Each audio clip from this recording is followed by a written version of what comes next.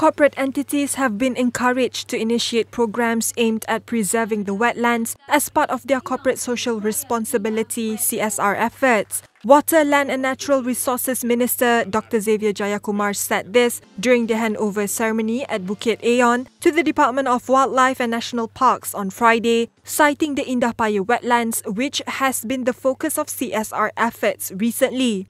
Kesedaran mengenai kepentingan pemulihan kawasan tanah lembap juga semakin meningkat. Kawasan tanah lembap merupakan penghalang kepada berlakunya bencana banjir dengan fungsinya sebagai span dan mengayarap air lebih banyak berbanding jenis tanah yang lain. Fungsi ini menjadikan kawasan tanah lembap penting sebagai kawasan tanggungan air ke kawasan Putrajaya, Cyberjaya dan Kuala Langat.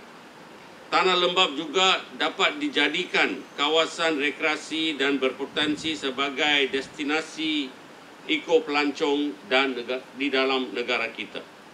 Hadirin sekalian, CATS akan terus komited di dalam pemeliharaan dan pemuliharaan hidupan liar dan habitatnya termasuk tanah lembap.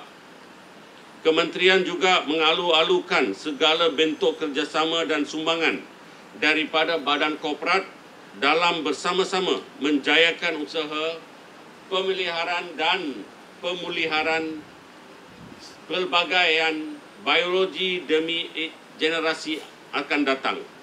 Currently, Paya Indah Wetlands is home to 230 types of birds, 220 types of plants, 14 types of fishes, 63 mammals, 20 types of reptiles, and 10 species amphibians.